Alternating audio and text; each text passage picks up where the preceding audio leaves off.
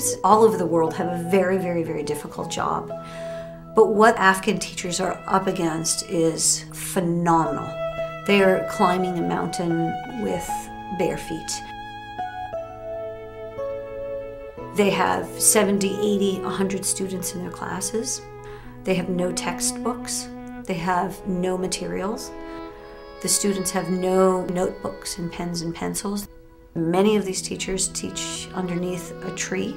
They do not get paid very much at all if their paycheck arrives to them. They just keep going to their jobs. In fact, the people sitting in front of me are just good-hearted, thoughtful, open-minded, interested, and eager students.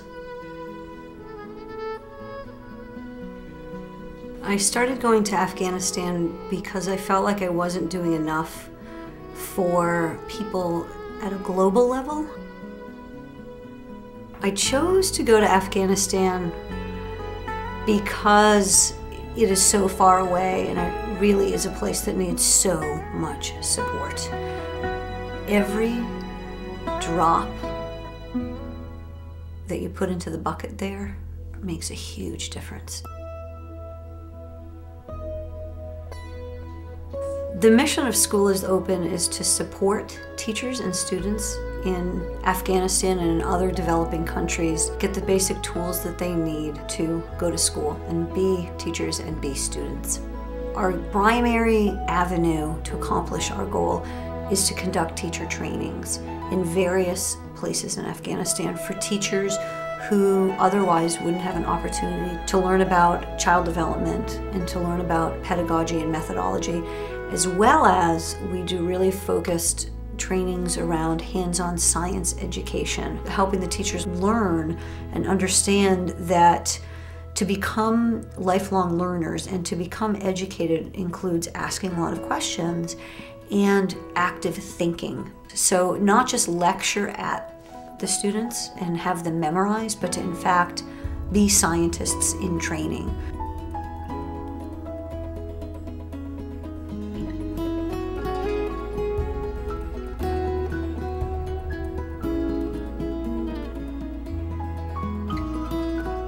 At the end of these workshops, we also then give them science gear, and they get really excited. We give them hand lenses and microscopes and charts.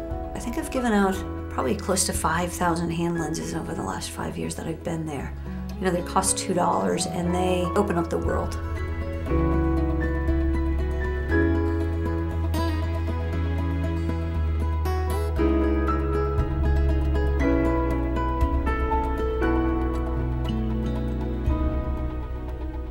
I am energized in Afghanistan when I see little kids on their way to or from school. And you know that's happening because anywhere, any town that you go to, it gets really loud and there's like an energy in the air, and then these kids in these uniforms are running around. Schools are going up all over the place. It's fantastic.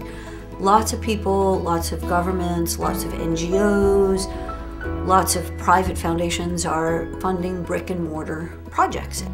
But as an educator, it's not really about the building to me, it's about what happens in the building, and that's what School is Open does. We care about the people in the building. The building could be there, it may not be there. If you have a teacher that feels supported, that feels educated, that feels inspired, that feels that someone is there for them, even if the paycheck doesn't arrive, then they're going into this classroom and affecting the 70 or 80 students that they have. And that's what we are. That's what School is Open is.